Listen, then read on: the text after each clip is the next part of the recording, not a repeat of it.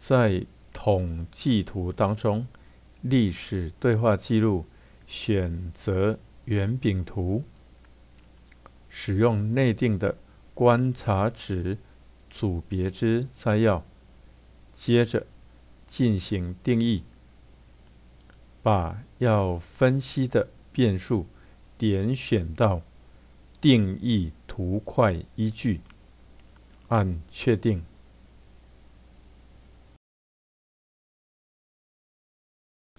在统计图当中，图表建立器先选择圆饼图，再把图形拉到上方，要绘制的变数选择到区分图块依据当中，按确定。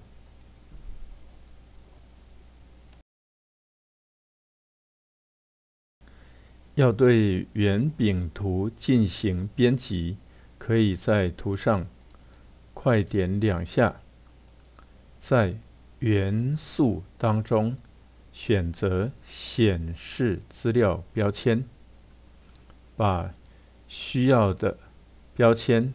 点选到上方，并可以改变顺序。接着